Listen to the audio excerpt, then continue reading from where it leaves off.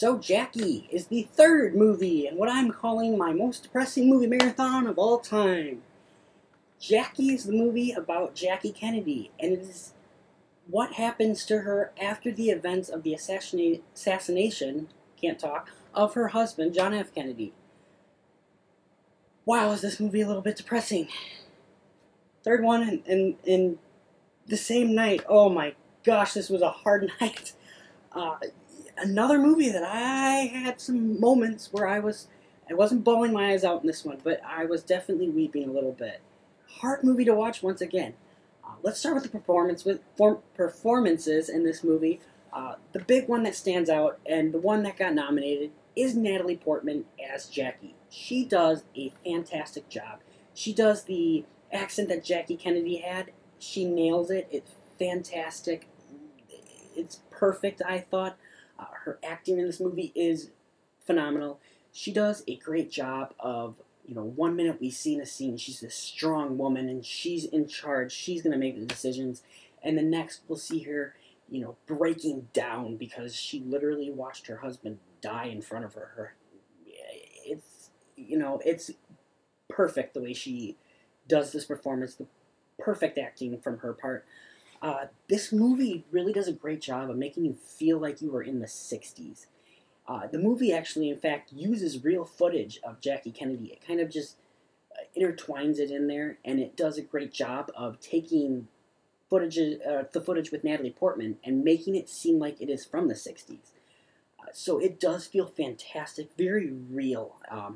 I love this story. It's a great story of a strong woman who, once again, will not take crap from no one. She's going to do what she wants to do. No one's going to tell her no. She don't care about the law.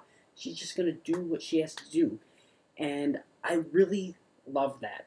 I have to talk about the score for this movie, because from the minute it started, I had chills going up and down my entire body.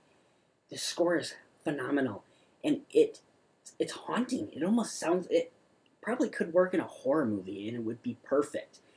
But this movie just makes you... Just from the minute you start, it gets to you.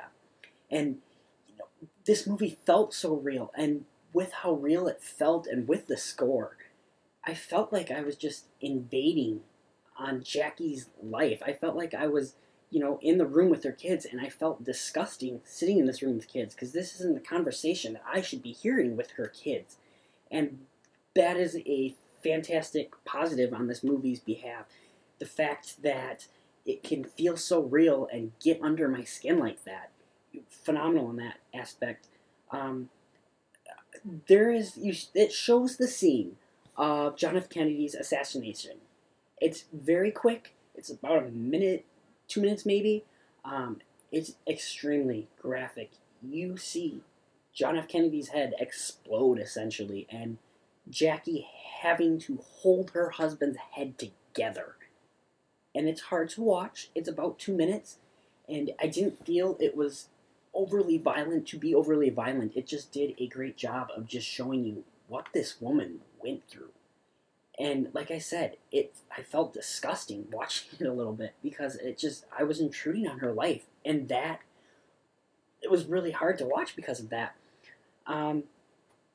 There is choices. There's essentially there's an interview that's going on. There's a moment where she's talking to the priest. There's a moment where she's talking to her kids and a couple other things, and it's kind of intertwined throughout the movie, and it's a little jarring for me, because I was confused at where we were at sometimes. It took a second to figure out, okay, we're back here with the priest, and this takes place the day of the funeral, and this takes place then, and this takes place 2 weeks after the funeral. It's a little confusing. That would be my biggest negative for this movie. I also have to say, the movie feels long, and that might be just part of the fact because it felt so real, and I felt so disgusting watching this movie because it felt so real, and I was invading someone's life. It was a little bit of a negative for me, and I have to say the movie looks kind of bland. It almost looks like a documentary. I don't feel it's really... It's not a documentary, though, so I felt it was just a little too bland, a little too gray, and I wasn't a fan of that. In the end, this is a great movie. I'm never watching it again. like the other three movies really on my list. That are my marathon that I saw on Tuesday. All hard movies to watch. This one's another hard one to watch. If I had to watch any of these from moving in, I guess I would pick Lion just because there's a little bit of happiness in that movie. This is all depressing. Moonlight was all depressing. In the end, though, this is a great movie. You should see it. I would give it a 7 out of 10. And if you like this video, guys, hit like, subscribe, comment down below. Sorry, it ends a little depressing. Rest in peace, though, John Hurt. We'll see you next time.